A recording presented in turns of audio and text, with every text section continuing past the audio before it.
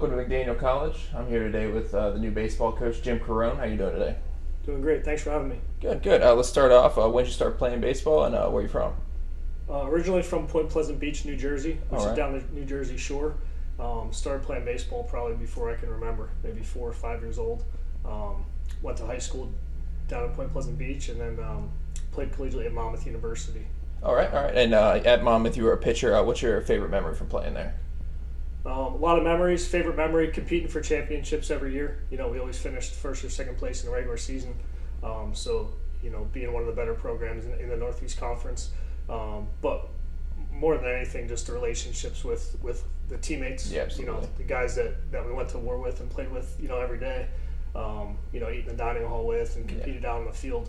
Those are still some of my best friends to this day. So that's the biggest gotcha. thing. And once your playing career was over, what made you want to get into coaching? I had a really good coach in college, and I remember a day everybody's senior year in the fall, he would you have individual meetings, and he would ask everybody what they wanted to do once they graduated. And he asked me, I said, I want to be a baseball coach. And he kind of laughed and said, why would you want to do that? And I said, well, I think you have the best job in the world. And he looked at me and he said, yeah, you think so, don't you?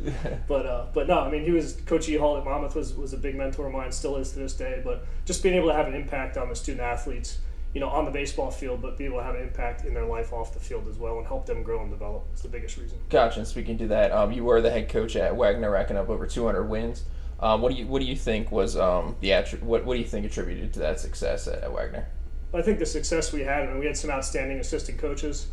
Some of them are top assistant coaches now at some really good programs, and some are head coaches now. So we had good assistant coaches. We recruited some pretty solid players, but it's all about the student athletes. And those guys, the players that we had there, we created a culture. Those guys, fulfilled that, and through our player development program that we instilled in them, we had 6 guys that played professionally, 2 of them that made it to the major leagues, which was pretty cool. So, I think it's all about the players. All right, gotcha. Speaking to that, when you're building a program here, do you look for a specific, whether it's skill, athleticism, ability, character? What do you look for in a player when you're recruiting them?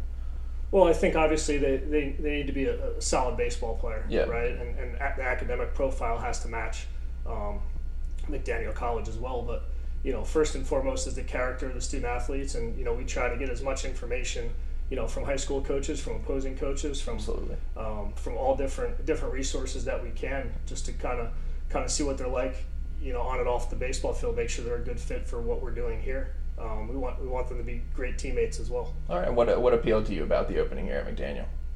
I think the campus sells itself. Academically, the school is really solid.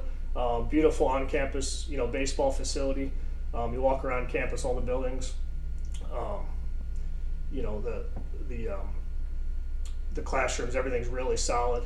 But then when I got a chance to meet, the other head coaches and support staff and the new administration, all those values aligned with what I was looking for, and everything just worked out, thankfully. Perfect. Speaking to that, what with your coaching style, what do you think has changed over the years since you first started? I think being able to adapt and change is the answer to that question. Gotcha. I think, when you're a young coach, you think you know everything, and you think you're supposed to know everything. And then once you get a little bit older and have more experience, you understand that that you don't, and that's okay.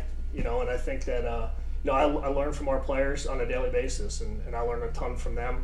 I learn more from them, I think, than anyone else. And I think that's the biggest thing that's changed over the last 17 or 18 years of doing this is Gotcha. being able to adapt your coaching style to maybe a new generation of student athletes, and what makes those guys tick. But also being able to change what we're doing, hold on to what works, and if we have to tweak some things. Gotcha. And what is your goal over the next few years here at McDaniel? Well, I think right now, we're just trying to be the best team that we can be on a daily basis. So Okay. once we get to our preseason practice, we're going to be the most fundamentally sound team we can be by the time we play our first game at the end of February. And when we play those non-conference games, we're going to be as fundamentally sound as we can, and we're going to compete every single day and try to be a little bit better every day. And then once we get into the Centennial Conference schedule at the beginning of April, our goal is to play postseason baseball. Yeah, absolutely. That's what we're doing this for every day right now. We're working hard, and we strive to play postseason baseball come the end of the spring. And once we're able to play postseason baseball, then we'll set our sights on winning a championship. All right. Well, thank you for the time, Coach. And as the season draws near, we do wish him well. Thank you very much.